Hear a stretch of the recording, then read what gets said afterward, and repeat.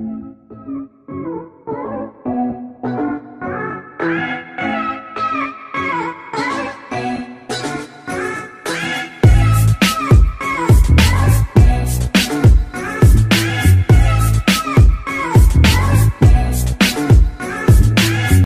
morning, everyone. I am Glenn Lagura from Davao del Norte State College, and it is my pleasure to present my talk entitled Don't Know How and Where to Start, Identifying Research Gap. Do you find difficulty in conceptualizing your research, like to the point of not knowing how to start writing or even got no idea where to start? Do not worry, I can relate to, and I know very well that many, if not all of us, find difficulty when it comes to research conceptualization, most specifically in identifying our research gaps, which must be discussed foremost in the background of our study. As a starting point of my talk, I want you to know that we, be it neophyte or pro researcher, struggle in doing that. Nonetheless, the good news is we can still find ways how to do it right. This is the primary reason of my talk this very day, to tackle tips or ways how we can best write, express, or relate our research gaps, which warrants us to pursue our research undertaking. Now, before identifying ways how to counter that said difficulty, let us define first what is a research gap. We researchers, especially in the academe, come with pressure to add new knowledge to our respective field for us to contribute to the progress of knowledge of humanity. To do this, we need to first learn to identify research gaps in the existing literature as what our research professors told us to do. According to Robinson et al. 2011, when the ability of the systematic reviewer to draw conclusion is limited, that is when a research gap arises. In other words, when you think your ability to reach a conclusion for a certain question is being limited because of an insufficient information, that something which is missing is what we coined as research gap. Note that we occasionally refer research gaps as synonym to research problems. As for me, I do not have problem on that since personally I do not distinguish between the two terms. Given that definition, what you need to identify in a research gap are the unexplored and underexplored areas of your chosen topic that have scope for further research. So why it is important to uniquely identify a research gap? It is important because once you identify a research gap, it means that you identify a direction for potentially new and exciting research. Having said that, it means that your time, money, and effort are invested in the right study.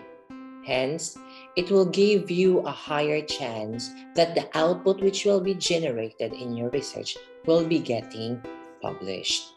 Now, let me share to you some of the tips that you could consider in successfully identifying the research gap of your study based on my personal experience. The tips are as follows. Read, read, read. RRL Matrix collation and chart method. Let me share first the first tip.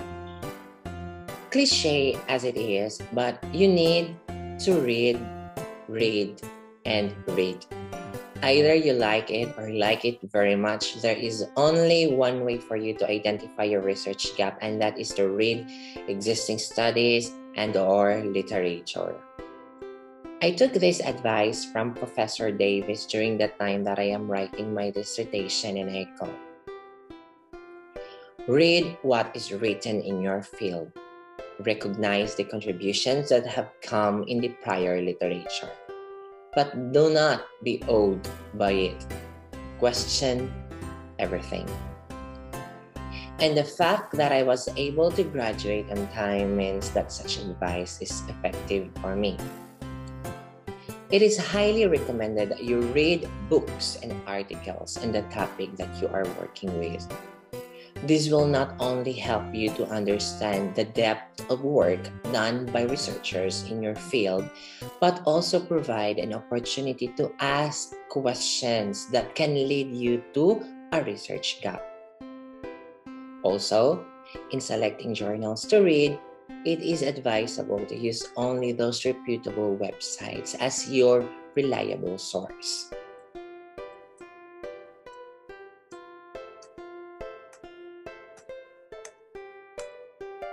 The projected e-library sites are some of the sites that I keep on using while doing my literature review. I am pretty sure that you have free e-learning materials in your library, and I encourage you to maximize its use. It will help you a lot in conducting your research works. These are the list of questions that you can consider pondering while reading relevant books and articles of your topic. What is the significance of the article to your topic? How can this article help you formulate your research questions? Does the author argument require more clarification?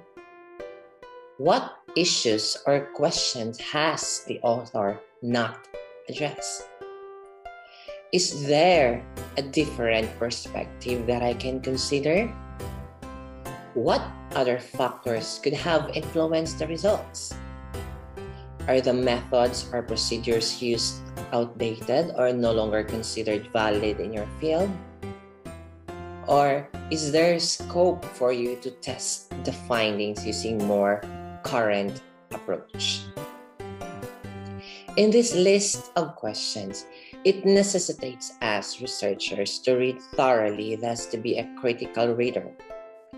The answers to that mentioned questions will lead you in determining the research gap that you are looking in your chosen topics.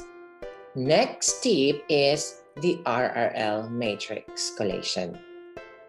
After collecting all articles, books, and journals relevant to your chosen research topic, you may opt to use RRL Matrix collation. This is the method that I always share with my students in organizing their review of related literature. This is a 5-column matrix wherein in the first column you just have to write the title of the research relevant to your chosen topic. In the second column, write the salient findings and or result generated in the research in a rephrased and paraphrased form. In the third column, emphasize the method used, which could involve the state of the unit of analysis or the participants involved in the study, as well as the research design employed. In the fourth column, cite the author. And in the last column, cite the source using APA style. In this way, you will not waste your time in retrieving those downloaded documents, and it would be easier for you as a researcher to retrieve relevant information that you can make use of to incorporate in your manuscript. Another approach that we can use in identifying research gap is this called chart method. This is also often referred to as a concept matrix. So the underlying principle is to chart each source according to predetermined categories. Webster and Watson 2002 recommend establishing categories so that it adds value for the review. For instance, a category could feature types of variables examined, level of analysis, gaps in the literature, or other important theoretical issues you can think of. This approach has been useful to me during the time that I am writing my dissertation, which employed qualitative research design, as this will help you in incorporating your RRL to the specific section of your discussion.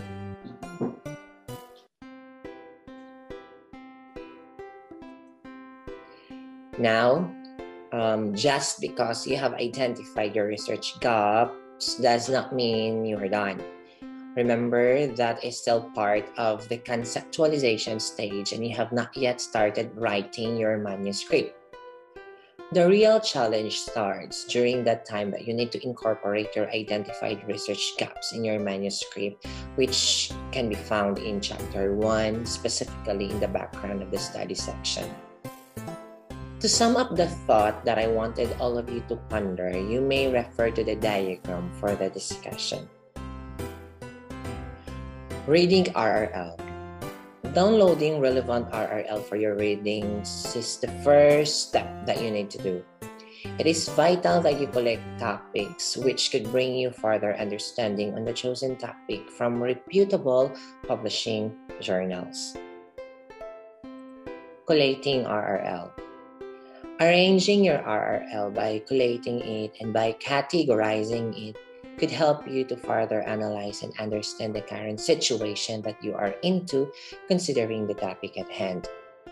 This could help you easily proceed to the next step, which is the identification of the research gap.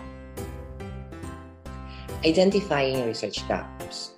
List the identified research gap which will be subject for presentation and discussion in your manuscript.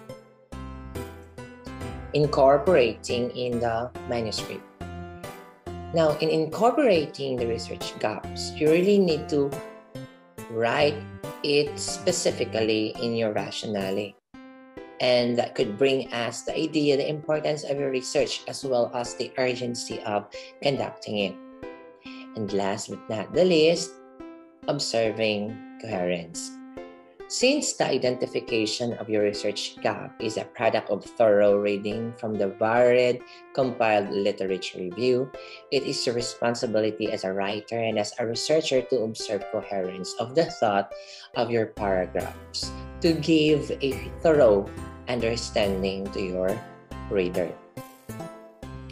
Before ending my talk, I would like to give some recommendation in the way you write your research gap. It would be best appreciated if you express it by facts, figures, or statistical data. Say it with numbers. Clarify the uniqueness of your study, as well as its urgency, which motivates you to pursue such undertaking. And lastly, specify its contribution to your field. Be it known that a good researcher was once a novice writer. It just happened that they kept on improving their skill in writing, leading them to become an expert on it. If we are just going to nurture the culture of conducting research in our institution, then possibly we will be able to make use in doing it. Thank you for listening, and I hope you learned something from this talk. Stay safe, everyone.